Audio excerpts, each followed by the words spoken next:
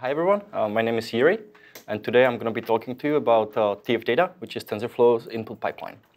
As a disclaimer, this presentation assumes familiarity with basic TensorFlow concepts such as ops and kernels, and it contains a lot of code examples that are not necessarily 100% accurate.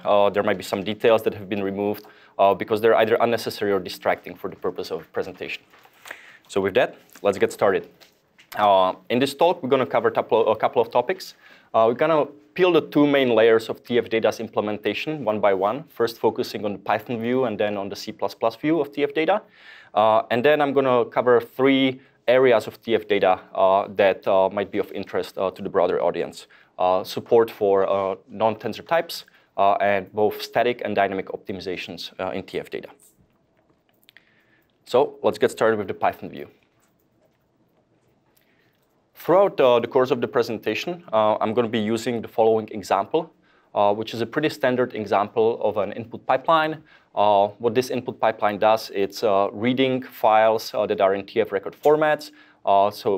This contains records, then shuffling those records, applying a map transformation that allows you to transform the records and parse them, pre-process them, and finally batching the pre-processed data so that it's amenable to machine learning computation. And the idiomatic way to iterate through elements of an input pipeline in TF 2.0 is by a simple for loop, and that's because in TF 2.0 data sets are Python iterables. Besides this approach, you can also use the explicit iter or next keywords. Now, as the comment at the bottom mentions, the user-defined function that you can pass into the map transformation can be both graph and non-graph computation, where the non-graph computation is enabled by autograph. And I'll talk a little more about that later on. Just to contrast the simplifications that happened in the transition between 1.x and 2.0, let's take a look at what an input pipeline or idiomatic iteration of an input pipeline in 1.x would look like. And you can see that the definition of the input pipeline, that is the top part of the data set, remains the same, but the iteration is much more verbose. So hopefully this kind of illustrates that the simplest way to iterate through a data set has been made much more simple in the 2.0 release of TensorFlow. So let's talk a bit more about what's actually going on when you run that Python program. And what we're going to do is we're going to go through the different lines of the Python program and talk about what actually happens under the hoods in terms of what types of TensorFlow ops these invocations correspond to. And I'm using a diagram to visualize the different types of ops. The gray box is the actual op, so in this case, TF record data set, while the yellow boxes are the different inputs for the op, while the blue box is the output of the op. So in the case of the TF record data set, we have a couple of inputs, file names, compression types, buffer sizes, and an important thing that I want to kind of highlight here is that this op produces a variant tensor, which is a representation of the dataset object that can be passed between different ops. And we will see how that's used right away when we're looking at the map transformation. So the map dataset op, you can see that one of its inputs is actually a variant, which is the downstream data set that produces the elements that the map transformation transforms. Other inputs are, they're called other arguments, and these are actually the captured inputs for the function. In this particular case, that input would be empty because the function doesn't have any captured inputs, at least not as outlined in the example. And the round boxes are not inputs, they're attributes. The difference between inputs and attributes is that the attribute values do not change with different executions of the op, they're constant. And the attributes here are function, which identifies the function parse, which is stored separately in TensorFlow runtime, but allows the op to look it up when it executes, as well as the type of the arguments that the function inputs. And again, like the TF record data set, it produces an output variant. So a little more about user support for user-defined functions in tf.data. There's a number of tf.data transformations or operations that actually allow users to specify their own functions. Examples of those are filter, flat map, interleave, map, or reduce. And irrespective of the mode of the execution, tf.data will convert the user-defined function into a graph. As illustrated on the previous slide, the function graph is a handle to the function graph is passed to the respective op through an adder. A little more detail on the tracing implementation. It was originally based on a framework function capital D-fun and recently switched to the same tracing implementation that's used for TF functions in 2.0. This provided a number of benefits, including TensorFlow version 2, support for resource variables, tensor array v2, and also the ability for users to specify user-defined functions that are not necessarily graph compatible, as long as they're supported by autograph. And it is marked as work in progress here because this functionality is actually temporarily disabled, and we're working on enabling it back on very soon. So to kind of tie it together, if we look at the input pipeline definition, the 4 lines, this definition of an input pipeline will roughly correspond to the following ops and inputs and attributes. Now, up to this point, we've only talked about how to define the input pipeline. But naturally, the thing that you would want to do with the input pipeline is that you would like to enumerate the elements inside of it. And that's where the iterator ops come in play, because iterator it can be thought of as an instance of a data set that has a state and allows you to enumerate the elements in a sequential order.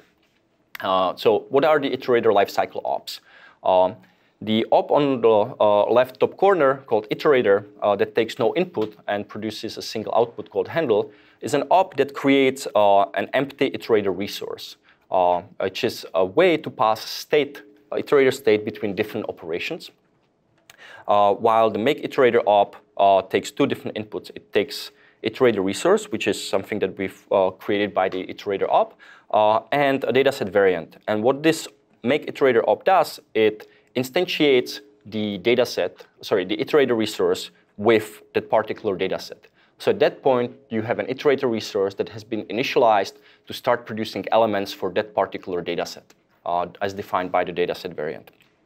Now, the actual iteration happens by the means of the iterator getNext op, which takes an iterator resource handle and produces the actual elements, which can be a tensor or a nest of tensors, or possibly also non-tensor types. And later in the presentation, I'll talk about what exactly is supported in tf.data in terms of types.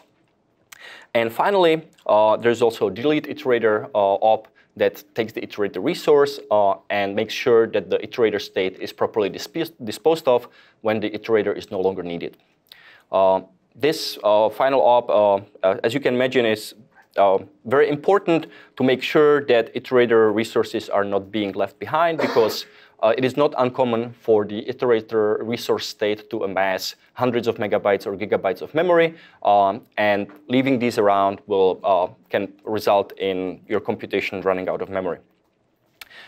As a side note, when you're looking at the performance or profiling performance of your program or input pipeline,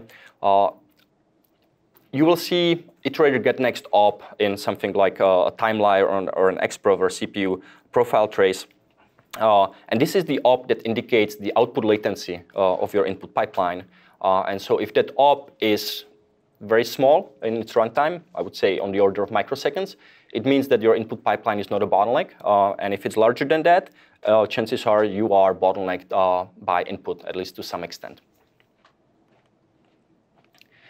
So now that we've talked about the different ops, let's actually see how the execution of the Python program corresponds or maps to the execution, creation and execution of the different ops.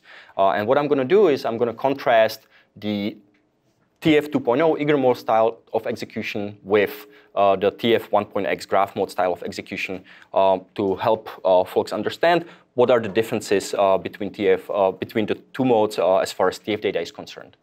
So let's start with the 2.0 eager mode.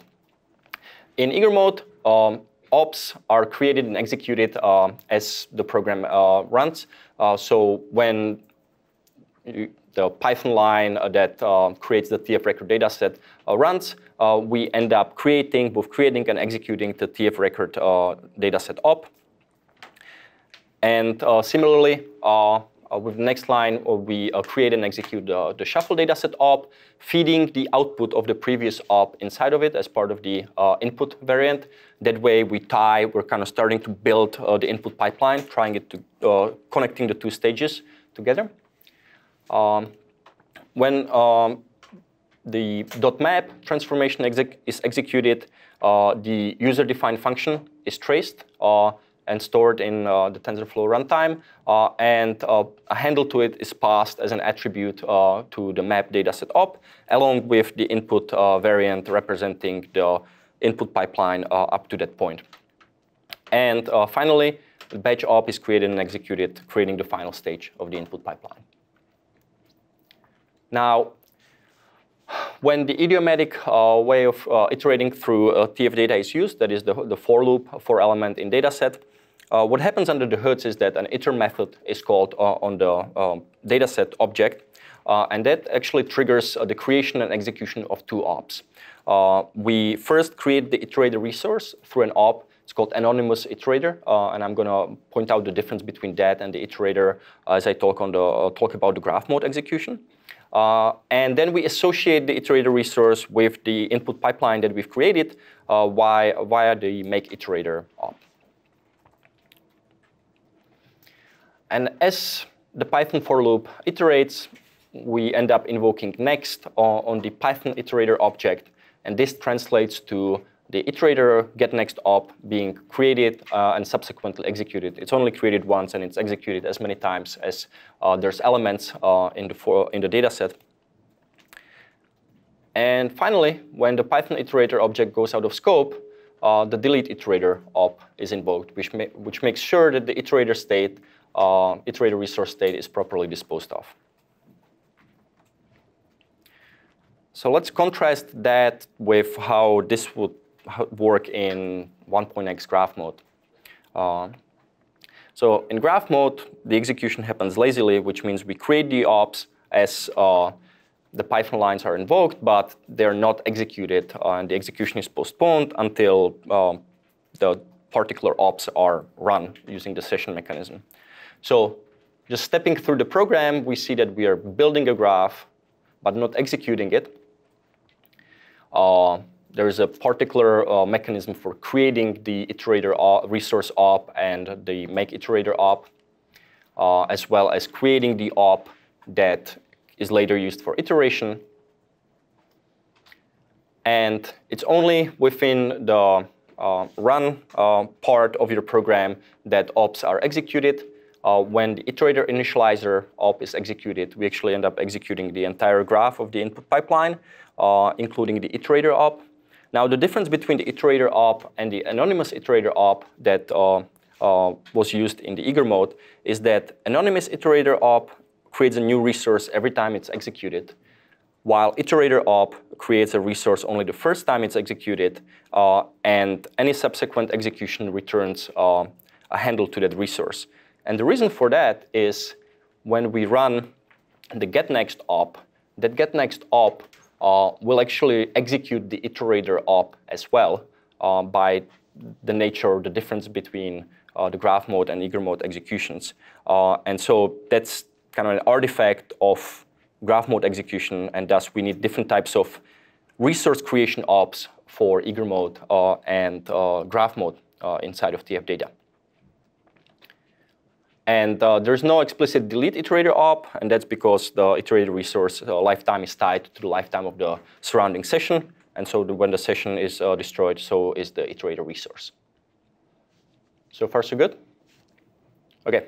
So let's now, after now that we've kind of peeled the Python layer and we talked about kind of an op-level view of tf.data, let's dive a level deeper and let's talk about what actually happens inside of the kernels that implement these ops. And like with most other TensorFlow op kernels, these are implemented in C++. So before we kind of retrace our steps or take a look at the example program from a C++ point of view, let's talk about what are the important tf.data C++ abstractions. So the top level one is a dataset op kernel, which implements the op kernel API. This provides a mechanism for implementing different types of dataset ops through a single interface, where the different implementations of the dataset op kernel interface just need to override or implement the make dataset method. What the make dataset method does, it returns a dataset-based object. Now, the purpose of the dataset op kernel is to provide a translation between a graph representation of the op and a C++ representation of the op. Now, the dataset object, dataset-based object, in turn has a method for creating an iterator for that particular dataset, as well as a method called sGraphDef, which provides the reverse of what I just talked about, which allows you to basically go from a C++ representation of a dataset back to a graph representation of a dataset, which will come in handy when I talk about static optimizations of tf.data. The make iterator method of the dataset base returns an iterator base, which is an interface representing the different types of iterators we have. The single most important method in that interface is getNext, which is the actual C++ method used for iterating through the state of the input pipeline. And coupled with that is the iterator's resource, which holds the state. And so as we will see, the iterator resource is actually the entry point into the connected structure of different C++ iterators through which ops like iterator getNext receive data. And the set iterator from dataset method corresponds to the make iterator op, as we'll shortly see. Last but not least, tf.data has two C++ abstractions for representing functions. It's captured function and instantiated captured function. The captured function provides a mechanism for bundling a function with its captured inputs and later instantiating it. And the instantiate capture function provides tf.data with a mechanism to actually run the user-defined functions. And so you can perhaps see how there's a similar relationship between dataset base and iterator base and captured function and instantiated captured function, where the latter is an instance of the former in both of those cases. All right, so let's go back to our example, and now we're going to take a look at what happens when we execute the different lines of the input pipeline, but what happens in the C++ world. And unlike in the previous Python view section, in this section, the diagram at the bottom will not be graph objects, but they will be C++ objects. So in this case, the TF record dataset down below is actually an instance of the TF record dataset that's of type dataset base. And for context, we are again in TF 2.0 eager mode. So when the Python program executes a tf.data, TF record dataset with files argument, we end up creating the dataset variant through the following C++ code. And just for illustration, I'm showing here how that op kernel fetches the set of file names, and the set of file names can either be a single string or a list of strings, so there's some subsequent string parsing that's elided here. But the important bit here is that we're then storing the TF record dataset op dataset in the output, where the dataset object itself is a variant, which allows us to pass it on as an input to another op. And that another op is the shuffle dataset, which gets executed immediately after. And so here I'm illustrating how the op receives or kind of extracts the variant tensor input from the op kernel context and then passes it inside of the shuffle dataset op, so that the shuffle dataset op now understands what stage is producing elements for it to consume. Next, it's the map transformation. What I want to illustrate here is how the captured function mechanism works. We use a captured function create factory that takes the identifier of the function, which is a name list of attributes, as well as any captured inputs, if there were any, stored in the opkernel context. And similar to the shuffle dataset op, we end up passing the captured function as well as the input to the downstream dataset inside of the constructor. And finally, there's not much new to see here for the batch dataset op, so I pretty much elided all the details from this slide.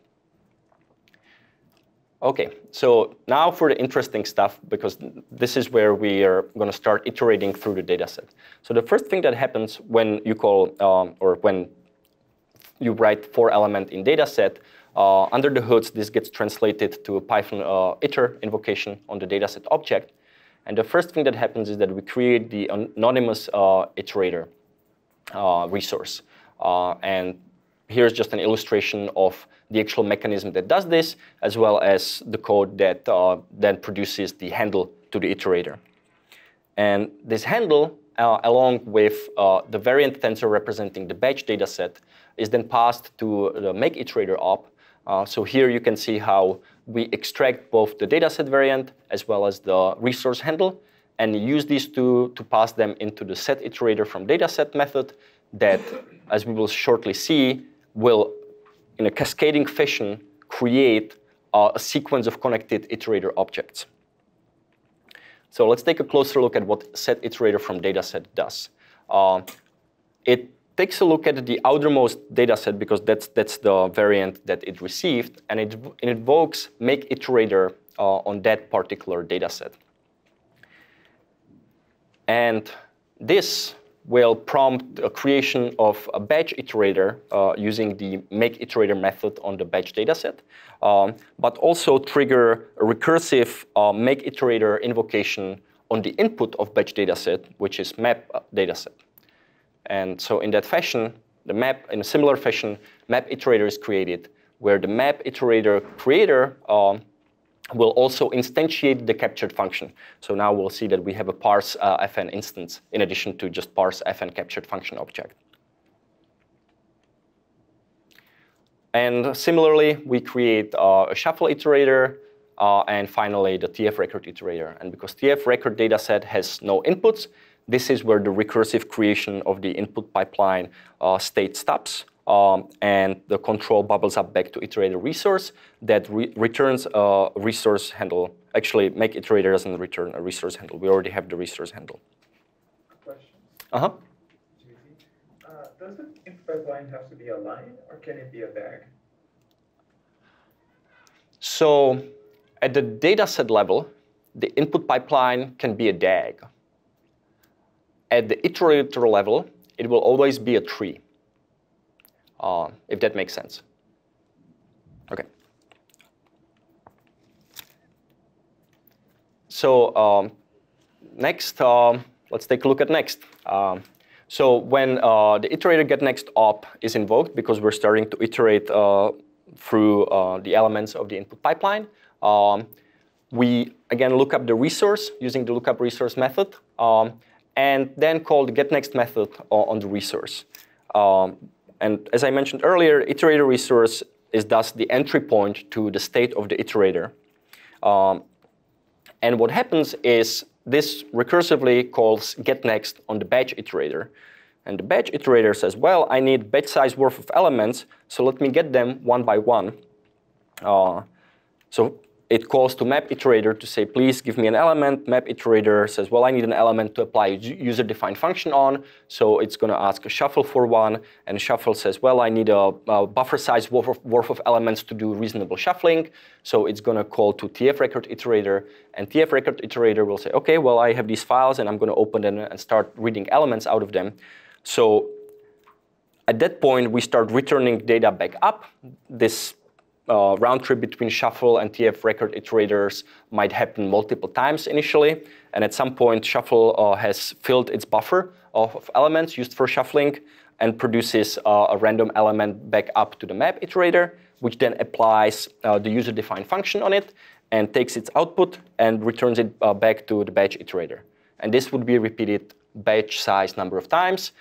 Then the batch iterator would take all those elements and create one higher level, higher dimensional element out of the individual slices of the batch, and pass it on to iterator resource, and that would get created, returned out to the Python program. Now, finally, when the Python iterator goes out of scope, the iterator resource is deleted, and in a cascading fashion, the other iterators get created because their ref count goes to 0. Or we actually use smart pointers that are kind of connected between the different iterator objects. So far, so good? Any questions? Okay. So up to this point, I talked primarily about an input pipeline that wasn't tried to be performance savvy. And if it wasn't obvious from the walkthrough of the stages of the iterator, it seems like there's a lot of steps that would need to happen to produce a single batch. And if all these steps lie on the critical path of your computation, then you're probably not executing at the best possible performance or at the peak of your performance. So we have a tf.data performance guideline that talks about different mechanisms to make sure that your input pipeline is performant. And the three main ones are software pipelining, processing parallelization, and I/O parallelization. And they all use various performance artifacts, either buffers or parallelism, to allow users to specify how their input pipeline should be executed. And in the context of the parallelism, and actually prefetching as well, they all map down to asynchronous threads being started by the dataset op kernels, and they are running in the background, kind of disconnected from the getNext calls, generating values into an internal buffer. And when a getNext call arrives, it just waits until there's something in that buffer and returns it. So in the ideal case, there's data in the buffer, and you don't need to wait at all. But in case your consumer of the data is faster than your producer, then you might wait some of the time, but hopefully not all of the time. So let's just take a look at how this would change the diagram that we talked about. So what I did for the sake of an illustration is I added the numParall calls argument to the map transformation, as well as a prefetch transformation at the very end of the input pipeline. Could you insert prefetch anywhere in the whole one? You can, yes.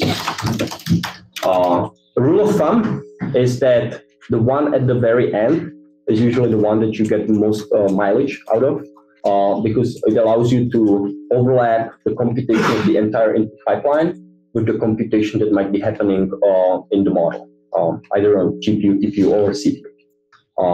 But yes, in theory, and I have a performance quiz later on, we'll see that prefetching or decoupling the producer and consumer anywhere throughout your input pipeline might be a good idea. So the changes that reflect what happened, or changes in the Python code map to the following changes in the diagram. We now have a prefetch iterator and prefetch dataset at the end of the input pipeline.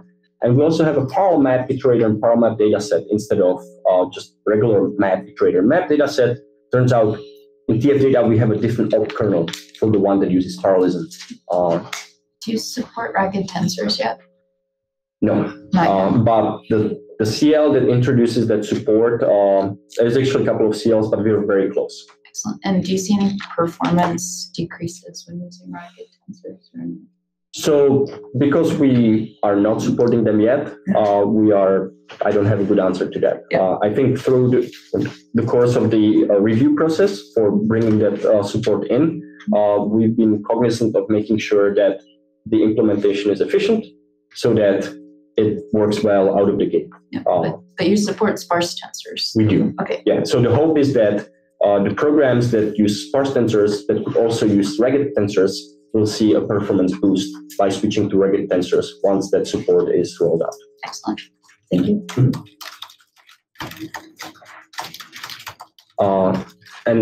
So the runner threads that are illustrated here, these are the background threads that decouple the producer and consumer in the prefetch iterator and the parallel map iterator respectively, and they're actually not started until the very first getNext invocation. So before you call getNext for the first time, the iterator is idle. There's no activity happening. But the moment you start fetching data out of the iterator, background threads might be started, or thread pools might be created that might start performing a background activity. An interesting side effect or consequence of this is that the traditional way to look at the performance of TensorFlow would be a timeline, which gives you a view into what happens in the context of a single step. And this particular abstraction doesn't mesh well with the asynchronous nature of tf.data execution. In addition to that, you would only see the iterator getNext op, which might not necessarily give you a good view into what's actually happening at the different stages of the tf.data input pipeline. And so at the recent Dev Summit, we announced that there is going to be an open source version of a tool that we've had available internally for some time that provides you with all these details of information so that you can debug the performance of your input pipeline using the same tools that we use internally. Okay, so that concludes the section where I talked about C++ and what happens in C++. And there's a little bit of a switch now because we're going to go back to Python level and talk about supporting non-tensor types. So tf.data supports more than just regular tensors. The different inputs or outputs of tf.data transformations can actually be a number of different things: sparse tensors, tensor arrays, nests of any of these, optionals, as well as nested data sets. And here I just illustrate, it's not an exhaustive list, but I just illustrate some of the transformations in terms of the types of types that they support either as an input or an output. What about NumPy arrays? NumPy arrays are supported as well. They kind of fall into the category of tensors by the virtue of being trivially convertible to tensors. Similar to NumPy, there's something called sparse tensor value, which is really just a Python named tuple wrapped in type. And that's kind of the NumPy equivalent for sparse tensors. And I think ragged tensors have the same. They have a ragged tensor value. With the caveat that in TF2 and in eager, you don't actually need the value types because you can have a sparse tensor or a ragged tensor whose values are eager tensors, which are trivially convertible to NumPy arrays. Yeah. So that the value type is an artifact of graph mode 1.x. So the mechanism that tf.data uses under the hoods to provide support for these different types is the tf.data structure API, which is this interface. And we require any type that's to be supported in tf.data to implement this interface. I'm not going to talk about each of these, but the list of methods is neither short nor long. For example, the support for tensor array was introduced less than a month ago, and it was 1 day of work. So I don't think that the overhead of introducing the support for a new type, as long as it's kind of natural how to implement this method, is very large.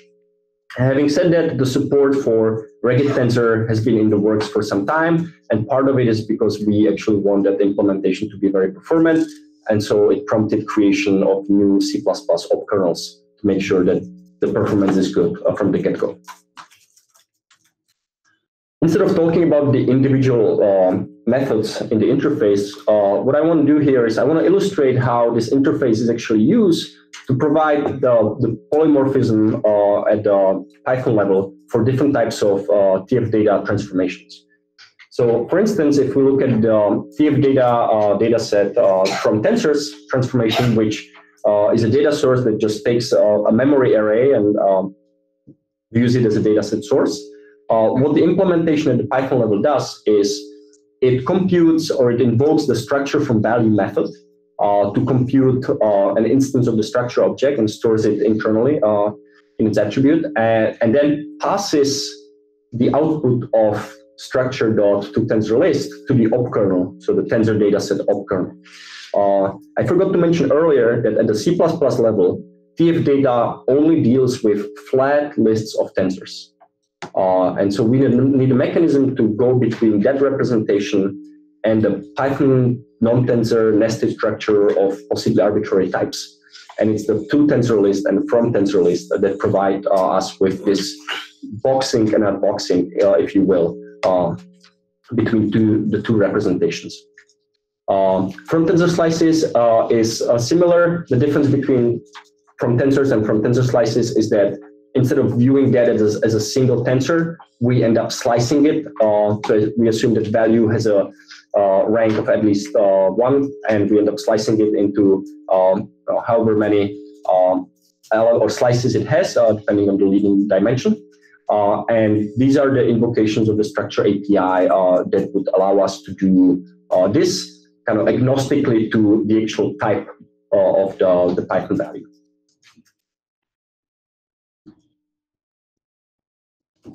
I also want to illustrate how the structure API is used in the context of user-defined functions. In particular, the function that we end up tracing is actually a different function than just the function the user passes.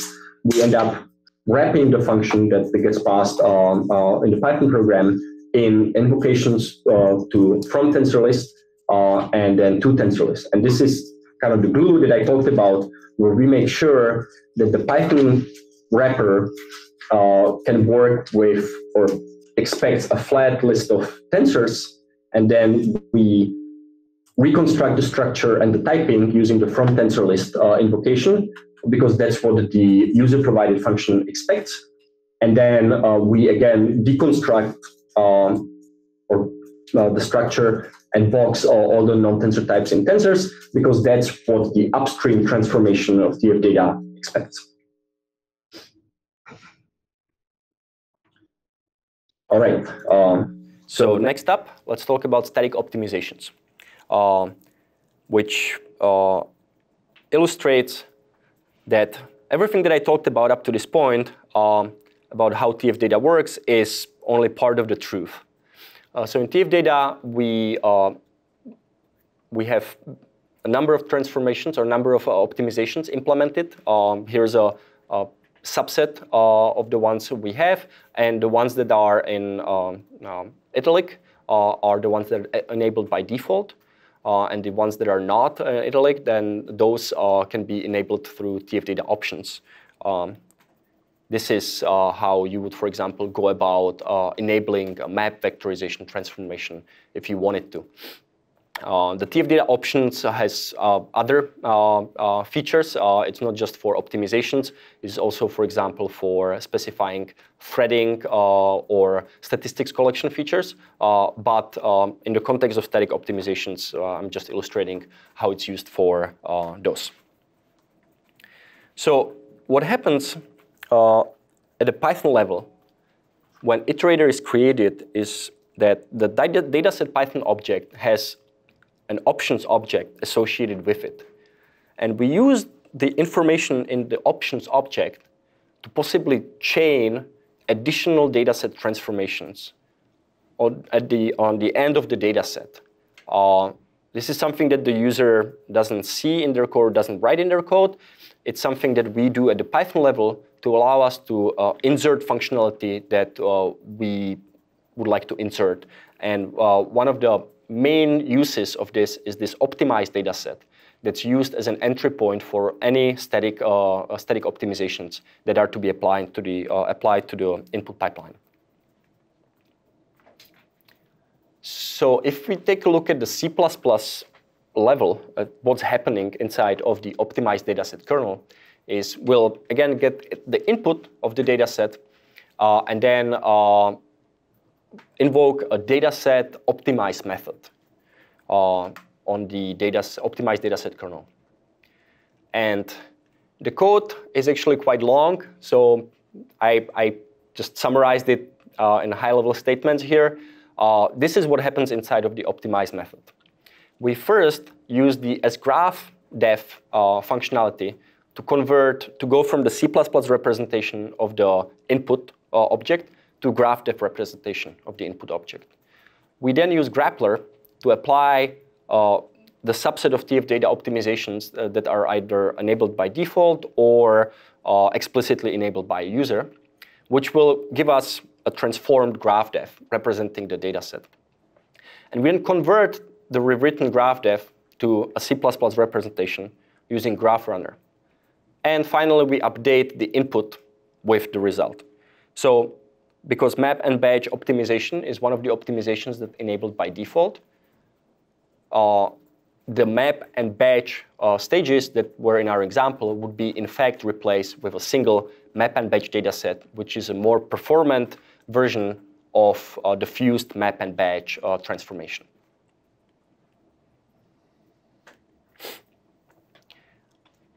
And last topic that I want to talk about are dynamic optimizations. So I mentioned before that users have a number of mechanisms to make their input pipelines more performant. They can insert prefetching with buffer size. They can insert map with numparallel calls or interleave with numparallel calls to apply various performance optimization tools. But what are good values of these arguments like buffer size or numparallel calls? Well, so in the context of this section, I'm only going to focus on the parallelism optimization. And to get you interested, I have a quiz for you. So imagine that you have an input pipeline that looks like this. It reads from a set of files, and then it applies two transformations. And on the right-hand side in the comment, I mentioned how much time is required to get a single element, assuming constant processing time, through the particular stage of the input pipeline. So with this information, how much time do you think you would need to actually, when you call get next, how long would it take to get a single element out?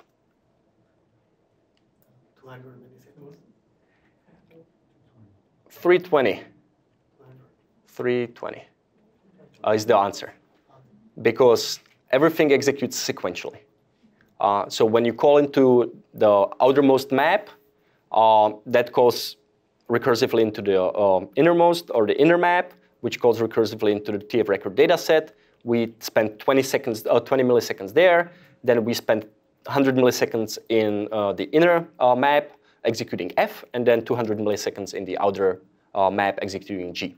So it's 320. I think you kind of jumped one step ahead here, because, and this was supposed to be a trick question, but you already got the answer. So, what happens here if we just add numparallel calls to the map transformations? Nothing, except something happens. And the reason for this being 200 milliseconds is that numparallel calls uses a different op kernel, which has a background thread that will be performing activity independently of the consumer of the data. So the very first element will actually take 320 milliseconds, but then over time, there's going to be the processing done for the three different stages will be actually overlapped, because there's now two background threads doing everything in parallel. The parallelism is 1 at each stage, but that still gives you 200 milliseconds in total, in kind of the stable state. Is it a correct mental model to think that this implies prefetch? Or? Yes, that's a very good mental model. Its parallel map is in fact doing prefetching by the virtue of using a background thread. And so in a way, this is an answer to your question, where prefetching inside of the input pipeline, not just at the very end, might provide benefits. Question. So does that imply that the map function has to be traced? Like, for example, if the map function is just a Python function, And if you have multi-threading on Python function, it doesn't really work because of jail. So I think the answer is that you will get these benefits irrespective of what the cost, the constant cost of the Python function is, of the function passed into the map transformation. If it's implemented as a PyFunc, that function itself might be, oh, I see what you're saying, that multiple functions would be escaping into Python. That's a good point, possibly. I would want to convince myself that they actually all content for the same log. By the way.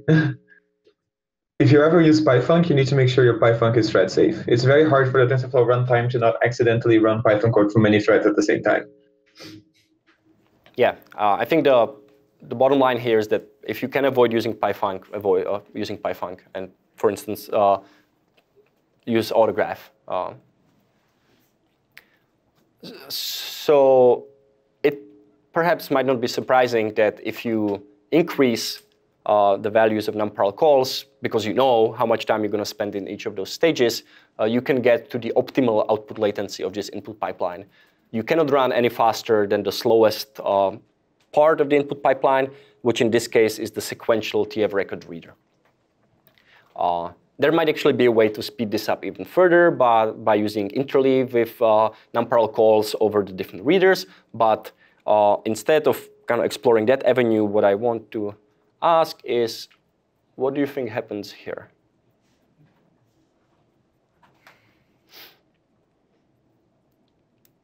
Dismal performance. Yeah, I think the answer is it depends. It might actually run well enough, because non-parallel calls doesn't mean that you create 1,000 or that many threads, at least in the case of map transformation anyhow. It means that you allow to schedule as many ops into the interop thread pool at the same time. And because you allow to schedule them at the same time, you need a place to store them. So if nothing else, the downside of specifying a very large value of non-parallel calls is that you're going to use more memory to store these intermediate values than you would actually need for equal performance, which might hurt your temporal locality or thread locality. So yes, the performance might actually become worse, but the reasons for why can be subtle and environment specific. You said earlier that the ops create their own threads. Is that actually the case, or do they use the shared thread pools in the executor? They create their own thread. Parallel map, prefetch end up creating their own thread. Parallel interleave creates its own thread pool. Under the hoods, they end up using this abstraction of an unbounded thread pool, if you are familiar with that, which was introduced recently to combat memory fragmentation issues in the open source memory allocator, resulting from excessive thread creation. So the unbounded thread pool that tf.data uses creates this illusion of logical threads that are mapped onto a smaller subset of physical threads, but they're different from like the interop thread pools or any of the like core TensorFlow runtime thread pools. We do rely in tf.data on the interop thread pool for the execution of the user-defined functions by default. But there's also an option to override that. And we also, by default, take advantage or inherit the setting of the intra-op parallelism. And there is also a way to override that just for tf.data ops. And as a matter of fact, our experience has been that disabling intra-op parallelism for, and this is perhaps not a surprise to you, but disabling intra-op parallelism altogether for CPU-contended input pipelines gives you 10–20% speed up. Because you don't need to parallelize the individual ops. You get the parallelism by running multiple of them in parallel. Do we have any guides internally about how you can do like tricks with tf.data to get performance enhancements? Or not so much? Great question. So instead of having guides, why not just have tf.data do the hard work for you? And so this is something close to my heart because I worked both on tf.data performance in the early days in terms of exposing these knobs, and then I worked very hard on making sure that users don't need to use these knobs because there is something that does a good enough job automatically. And you might think, well, this seems like a good fit for reinforcement learning, since we're in RMI, and that's something that I explored as an idea. I didn't get it to work, but that might be because of me and not because of reinforcement learning. The issue with reinforcement learning, so the idea is this. What if you just pick some values for the different parallelism knobs in your input pipeline, observed behavior, and then tried some different values and used a smart algorithm that kind of converges to hopefully the global optimum? Well, it turns out that the convergence was very slow. And if you set abysmal parameters for something that could be heavily parallelized, then you would need a very long time to actually realize that this is slow because of poor parameters, as opposed to this is slow because that's how fast the input pipeline runs. So instead of exploring reinforcement learning that tries to modify the parameters, I ended up, or tf.data has an analytical model that models the performance of the input pipeline that's currently instantiated.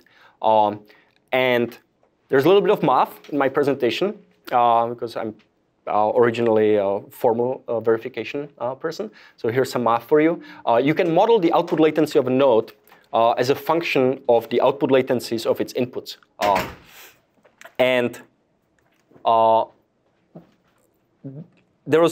The challenge was, how do you implement these two functions? The processing time of a node, as well as the lambda function that kind of captures what the node itself does. So the processing time is modeled through lightweight instrumentation of the C++ implementation we have. By lightweight, I mean it imposes roughly 100 nanoseconds of overhead on the critical path. And we keep track of node creation, deletion, as well as the computation, the processing time spent within a node and a user-defined function. And the lambda, which is kind of the transformation-specific functionality, which maps how the output latencies of the inputs correspond to the output latency of the op. Turns out there is a fairly small number of categories of nodes for each of which there is a different type of lambda.